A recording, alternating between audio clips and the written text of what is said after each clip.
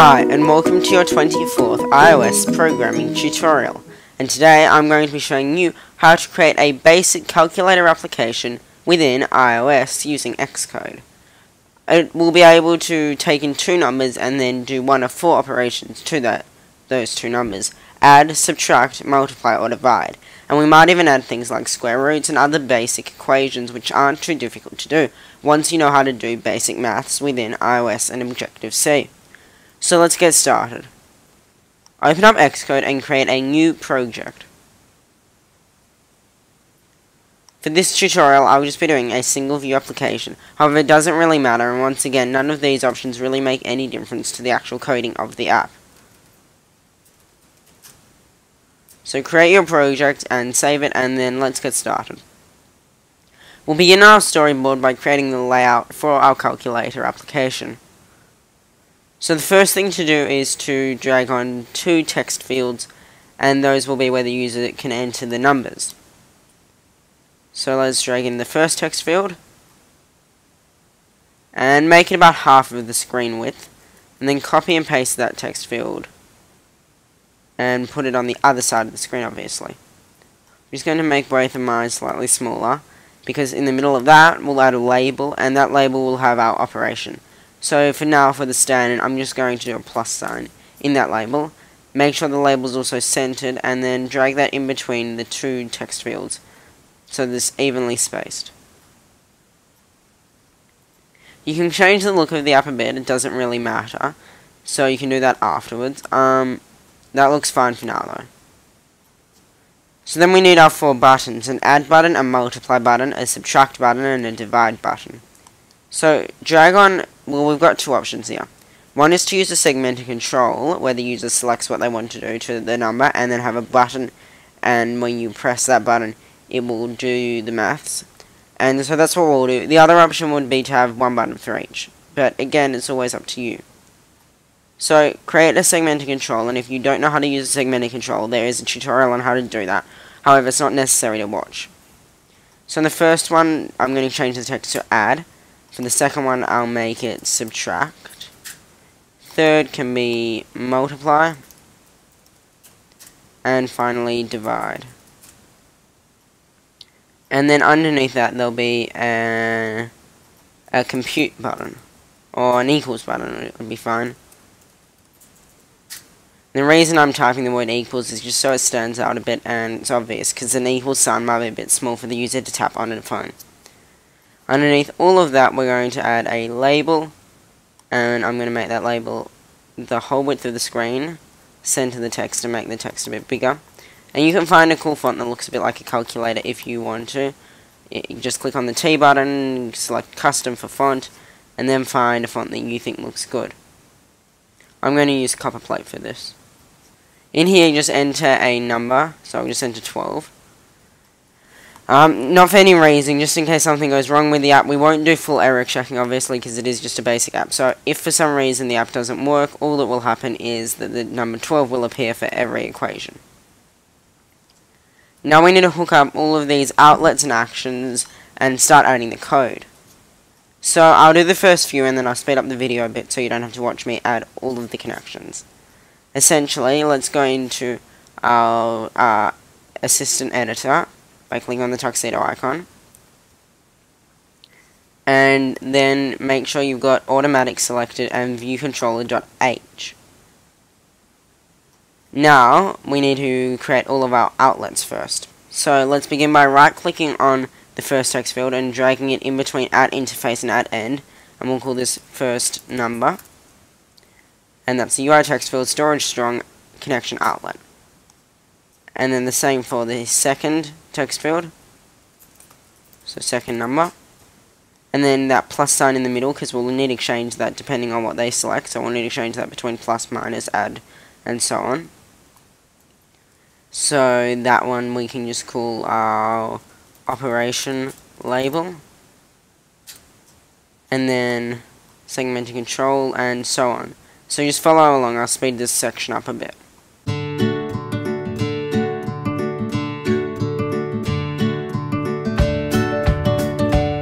Okay, so that's done now. Let's go back into our single editor and navigate over to viewcontroller.m.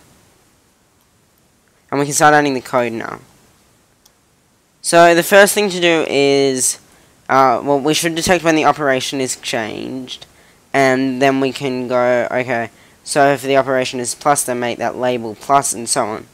So let's type if operation, what do we call, self.operation segmenting control dot selected segment index equals 0. So if it's that first segment, that was addition, then we know it's addition, so let's add a comment. Then we want to go self.operation label.text equals @ talking mark, semicolon, and just plus. Then underneath that type else if self.operation segmenting control.selected segment index equals 1. Then that's subtraction. So self.operation label.text equals @ talking mark, and then minus. So I'll just copy this code there, and then change 1 to 2, and then 1 to 3 here. And then this one should be times, so multiply. And here it is divide. So for division we could have a slash, but let's make it a bit more natural and add a division symbol. To do that, in the top menu, which you won't be able to see on my screen, but in the top menu, Xcode file, edit, view, find, and so on, click edit, and then click special characters. Here you'll see all special characters, emoticons, and so on, and we can see if we can find a divide symbol. If you can't find it, just start typing divide, and see if anything comes up. So the only one that comes up is in a box, but if you type div, then we suddenly get a few more options. So I've done circled anti-clockwise rotated division sign, supposedly it's called. And so there, all our signs done. So if we were to run the application now, and let's do that, hopefully what will happen is when we change the segment, that label will also change.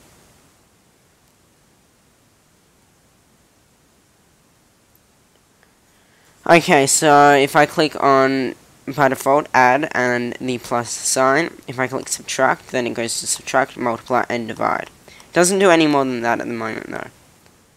So let's now start adding the code to actually compute the result. So in here, this is where we'll add the code to compute the result. So let's copy all of this code within operation change, and we're just going to modify that a bit. So get rid of the code self.operationLabel.text, because we don't need that. So get rid of that for all of them. And once that's done, your code should look something like this. I'll give you a moment to catch up if you haven't already got this. Okay, so now under addition, we need to set up the code to get our result. So let's create above all of this an integer. And an integer is a number. So you might know ns string is text, so int is a number. You can do ns integer or int. I'll just do int, but again, that's up to you. Unlike a string, it's not a pointer, so you don't need that asterisk. So we'll call this int result, and then let's do the addition first, and we can go from there. So if the segmenting control's value is 0, then it's addition. So then we can go result equals, and then we need to actually create two other ints, which is the first number and the second number. By default, when the user enters a number into the text fields, that number is going to be text. It's not going to be recognized by iOS as being a number. So we need to get that text, convert it to a number, and then we can add the two numbers together. Because obviously if you add two strings, you'll just get string and then another string. So we obviously don't want that. So int number 1, and then we can do int number 1 equals self.firstNumber.text, and then close square brackets, and the opening one will appear automatically. And we need to type int value. And integer, if you're using an ns integer here, then do integer value. If you're using an int, then use int value. Makes no difference to the actual code though otherwise. And then we need to do the same thing for number 2, and that will equal self.secondNumber.text int value. So all that's doing is getting the text from our text fields and converting it to a number. For example, if I were to enter 1 for the first text field, By default, that's just text. It's just the number 1. It's not actually a number, so it's just text. So we can't add two text values together. So we're going to get the text, and then convert, and then what is the value as an integer? If it were an integer, what would this value be? And that's what we're setting number 1 to. So then result equals number 1, and then it's as simple as typing plus number 2. And it's really that easy. So our result integer, so the end result number 1, and then the operation number 2, is just number 1 and then the operation number 2. So it's pretty much plain English with a semicolon at the end. So this here, we're saying if the operation segmented control, so that control of segments that we had, if the first thing is selected, that first tab, the first segment, if that's selected, then that says addition, so we obviously want to add the two numbers. So we're going number 1, which is the text of our first text field, plus, so we're adding number 1 to number 2, and then what are we doing with that? Well, result is going to now equal number 1 plus number 2.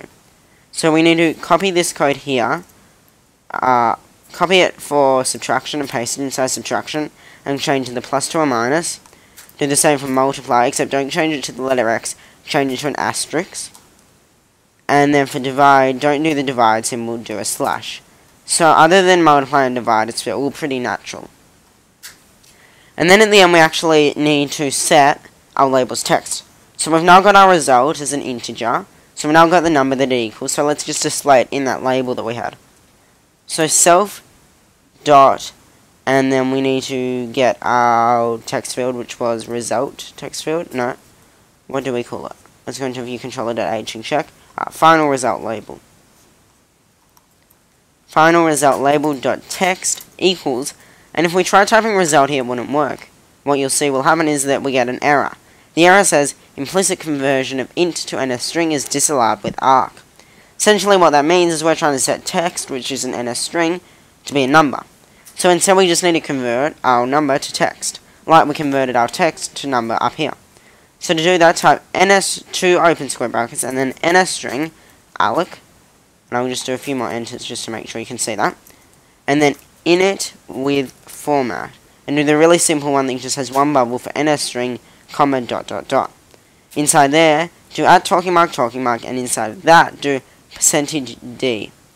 Then, outside of the talking marks, do comma, result.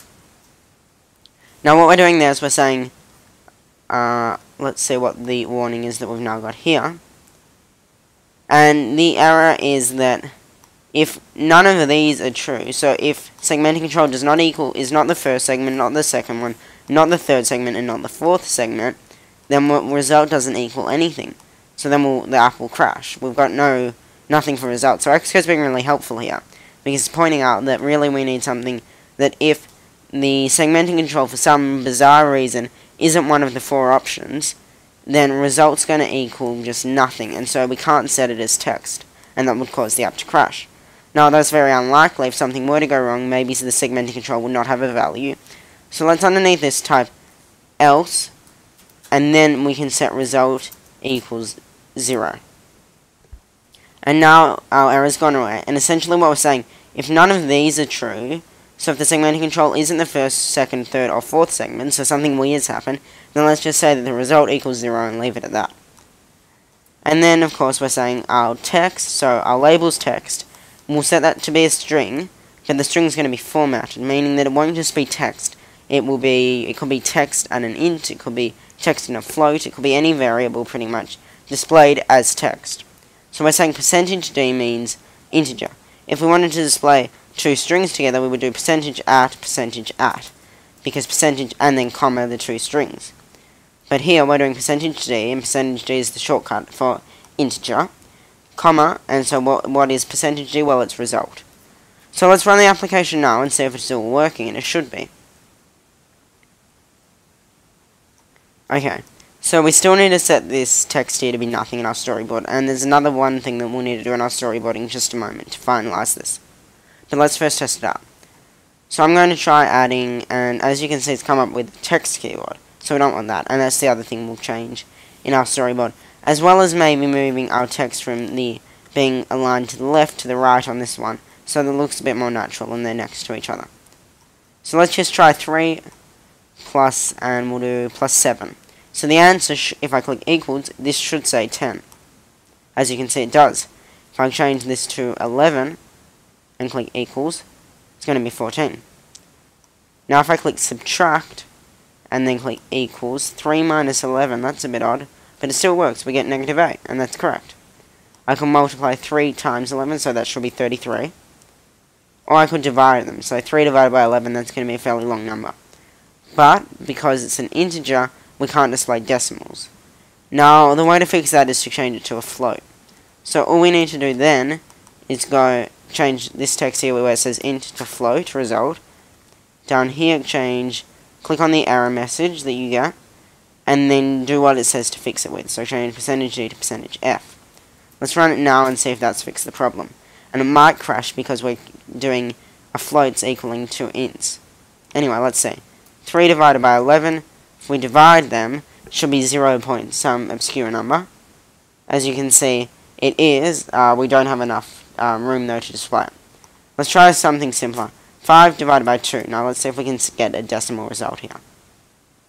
So 5 divided by 2 is still not working. And so we can look into why that is. And it's probably because we've got these as ints, and we can try changing this to float value, and changing these to floats as well. Now if you're getting confused here, you just don't bother doing this. This doesn't really matter for a basic application like the one that we're creating. However, it's worth knowing if you are interested. 5 divided by 2 equals 2.5, so now we get it. And you can round it to 2 decimal places or 1 decimal place if you want to. I won't show you how to do this in this tutorial, however, but if you Google it, you should be able to find out how to do it. Let's quickly go into our storyboard and fix up those 3 things that I said we would. So the first is, now that we know that the app's working, let's get rid of the number 12 here, and just delete it so that there's no text, so you won't be able to see it, obviously. Let's change this first text field, go into its properties in its attribute inspector. So let me move these objects down a bit. And we need to change alignment to be right, so justify to the right. And then, while still clicked onto this first text field, click command and then click on the second text field. So now both are selected. Now under keyboard, let's select number pad. Run the application now and you'll see a different keyboard that stops users from entering text. Obviously in the simulator you can use your computer's keyboard to enter text, but on an iPhone it's no longer possible to enter any text. So I can enter 2 plus 3 equals 5. And as you can see, because we've got a float, it has gone to all the decimals, but ignore that for now. So that's how to create a basic calculator in Xcode, and throughout other tutorials you'll see how to make this calculator better. Not necessarily the calculator, but you'll learn new things that allow you to make better calculators. And I hope you found this useful. At the start I did say I would show you how to do square roots and things, and that's really simple. All you need to do is add a new segment to the segmenting control and type else if segmenting control equals 4, which would be the new segment at the end. Then we just want result to equal number 1 times number 1. Because after all, squaring a number just does that number times that number. In a way, this is like algebra. You've got 2 variables and you're doing an operation to those 2 variables. So if you've got any questions, comment on this video, message us directly through YouTube, visit our website 99centsappdevelopment.com and get in touch with us there, or get in touch with us on Facebook, facebook.com/99centsappdevelopment. Be sure to like and subscribe, and we'll see you next time.